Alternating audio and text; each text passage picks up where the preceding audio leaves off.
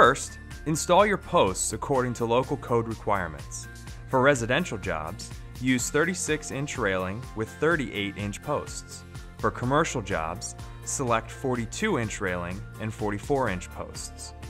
Here, our installer, Chris, is using our Key-Link underdeck bracket mounting system that is both easy to use and code compliant. Make sure you have the right posts for the right place on your deck. End posts sit where the cable will terminate. Corner posts have interior channels that allow cable to run around a corner without stopping. The line post with upgrade is a transition post. In this case, it sits at the top of the stairs, so the cable can come in level and then start down the stairs. Why do you need this post here? Because the upgraded fittings in this line post keep the angled cable from cutting into and chipping the powder coating.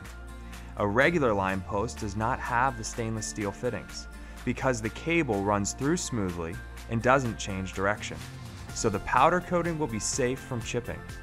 If you want to take your cable off in a new horizontal direction, but at an angle greater than 90 degrees, or down the stairs, the line post with upgrade is your transition post and what you should order.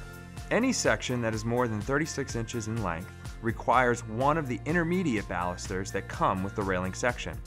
Attach one of the included baluster mounts to your deck, centering it between the posts, and attach one to the center of your top rail. Next, cut your top rail to size and install it using our self-centering brackets. We recommend pre-drilling. Now it's time to run your cable. Chris starts at the intermediate baluster closest to the end of the run and takes the cable down the stairs, where it will terminate at the stair end post. Jeremiah puts the cable into the stair end post and inserts it fully, turning it clockwise to keep it from unwinding.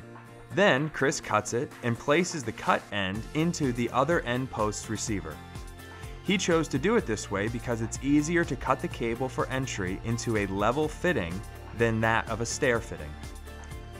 If you are cutting the cable to finish in a stair end post, make sure to leave a bit of extra to account for the angled entry.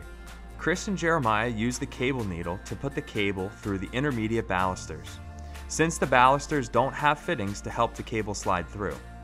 This makes the job easier and keeps the cable end from fraying. The needle is rigid to help it move easily through the posts and balusters, but since it doesn't bend, it will not go through a corner post.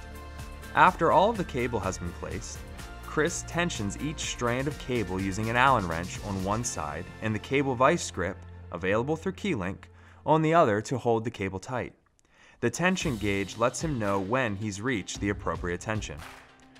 When tightening cable, make sure the cable is not spinning, which could indicate over-tightening. Once posts, rails, and cable are installed, add your post caps and trim to finish the railing. Then sit back and enjoy the finished product. Another landing? Now, what would happen if this project required a second landing and another set of stairs? You would still end your initial cable run with a stair end post. Then, start the next run on the second landing with a new level end post. Finish the level run at an upgraded transition line post and start down the stairs again. Complete the run with a stair end post. Troubleshooting. Need to release cable? Use the cable release key. First, remove the tension from the cable. Then slide the cable release key over the cable into the receiver and push to release the cable from the lockjaw fitting. If you're having trouble with tensioning, check your fittings. Sometimes, in installation or shipping, the small fittings in the end post that grip the cable get pushed back into the post.